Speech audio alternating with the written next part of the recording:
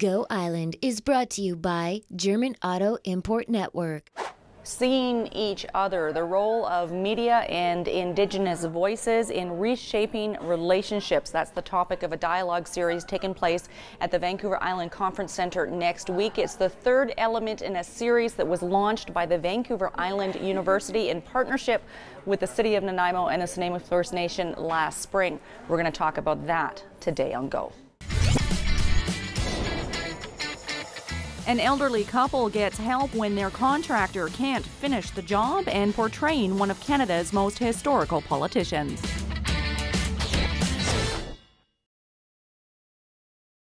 We're here at the Gathering Place at Vancouver Island University. We're going to look ahead at a big event taking place at the Vancouver Island Conference Centre next Wednesday. That's January the 29th.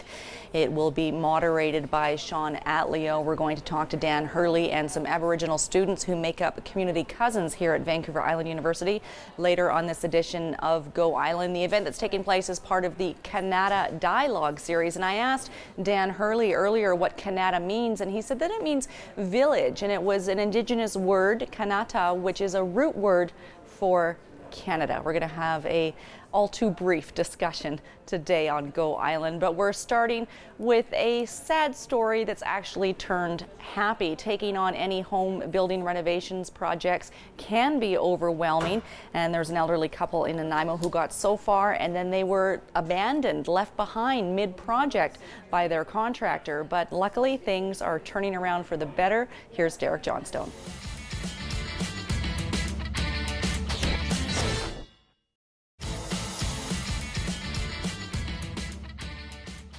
Last spring, Vancouver Island University committed to improving relationships between First Nations in our community and everyone else. I guess it's safe to say some racist letters had been published in the media. That was a launching pad for a discussion that took place. This is now the third element in a series coming up next week. But what's happened since last spring? A lot of progress has taken place. Back in September, we had a full week worth of activities here on campus to recognize Reconciliation Week, which was a national dialogue and event to recognize reconciliation, that is to reconcile with those Aboriginal peoples who were affected by residential schools and other forms of racism. And we had a number of dialogues, we had some films, we had residential school survivors here sharing their stories, and we had a community walk. We also made the commitment as an organization to help educate and engage our employees. So we've actually had a number of workshops with some of our staff and faculty about what reconciliation means and how we can participate in it. Now the third element of that is the public event that we have planned for January 29th. And it is a public event open to everybody, limited seating at the Shaw Auditorium. And we've invited some prominent speakers to talk about the issue of Indigenous peoples and the media. This is a huge topic. We're not going to get into the meat of it on this edition of Go Island. That's what the forum and the dialogue is for. And it is very limited seating, but it has national and international reach in the way of a brand new website that was launched by VIU just today. Right. Tell me about how that session next week will be broadcast. Well, we are, as you said, it's not only an event for Nanaimo, it's an event for Canada and for those interested in these sorts of issues. So we're going to have an ability for people to be able to engage in the dialogue. It'll be webcast on our website. We'll have the ability for people to ask questions online, whether it's through social media or whether it's by email, as well as people in the audience. And we really want people to think about this issue and be able to contribute so that our speakers can then address it as part of this very important dialogue. And the speakers are, and the moderators are? The moderator for this event is National Chief Shawn Atleo, who's of course our Chancellor.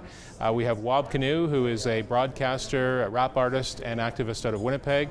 We've got Duncan McCue, who's a CBC National reporter and professor at the University of British Columbia, and Judith Lavoie, who's a freelance journalist in Victoria. So some very, very informative and engaging speakers at our event. Thank you.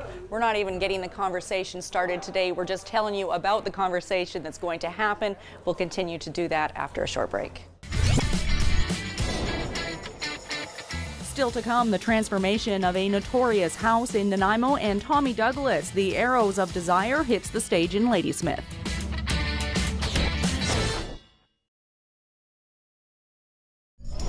Did you know that the Nanaimo Pain Clinic is here to help look after your individual needs, and they will look at your situation and find a program that will fit you. After taking part in this program for about 1.5 years, I'm happy to say that I am back working, and I think am a lot better dad and husband because I'm not dealing with chronic pain on an everyday, every hour situation.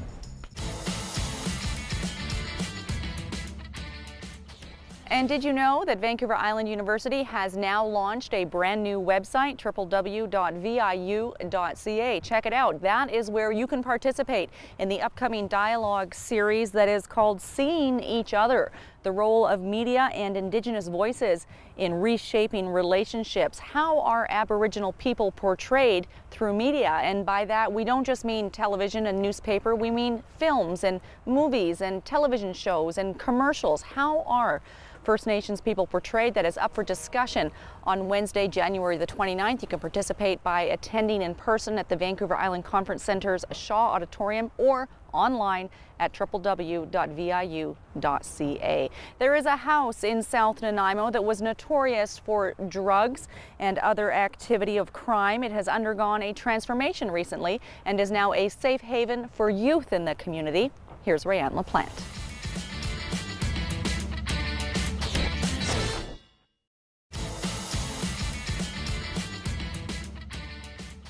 There are 14 bedrooms in that apartment building, and applications for tenancy can be submitted through the website www.nysa.bc.ca. We're throwing things over now to Matt Carter. It's time for another Mariner Minute. Well, more like a Mariner Minute and a half.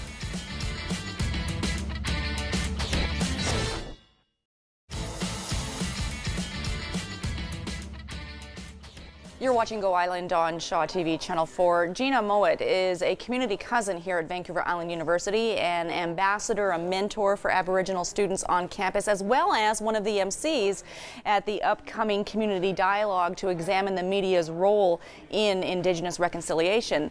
How do you see the media portraying First Nations people today?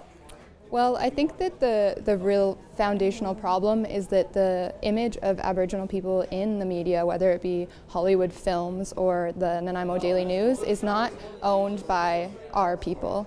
It's a Western view of Aboriginal people being implemented into Hollywood films, the feathers, the headdresses. It's been commodified. Are you surprised at how far behind we are? It is annoying, I guess, but I think that growing up, I hear at least the negatives, the stereotypes, they're very alive, and when we see things in the Nanaimo Daily News, like the Don Olson article, it's not really surprising to me, but there are people that are working really hard to educate. Do you think that those kinds of portrayals are necessary to get this conversation started?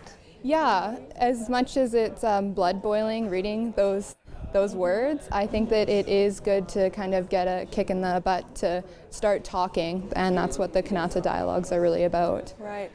I just think that the stories and the history of our people needs to be told by our people, and we have elders and we have community members that have that, who can do that, and so we need to start implementing that within the media. Maybe not necessarily a broadcaster, but the stories need to be told by the people themselves. Is that something that you're going to pursue? Possibly. As a career? I am right now, kind of. You are right now. What is your role going to be on Wednesday night next week? Ashley Okranik and I are actually the Masters of Ceremony, so we'll be introducing and welcoming everyone to the event. Do you think you're going to be surprised by some of the things that might come up? I'm always thinking that yes, that would be a good thing. If people are being really honest, then maybe some surprising things will come out so that they can be discussed and progress can be made to move forward. Yeah, I think that there will be some things that are shocking to some people, but the panelists sounds amazing. We have Wab Kinew and the others, and I think that we'll really get down to some some good conversations. Excellent. Okay, and you can be a part of that conversation online or in person. Vancouver Island Conference Center's Shaw Auditorium, Wednesday the 29th of January. It's free, starts at 6:30, or go online, www.viu.ca. We're going to throw things over now to Annette Lucas now with a local actor, writer, and performer who is portraying one of Canada's most, well, historic and respected historical politicians.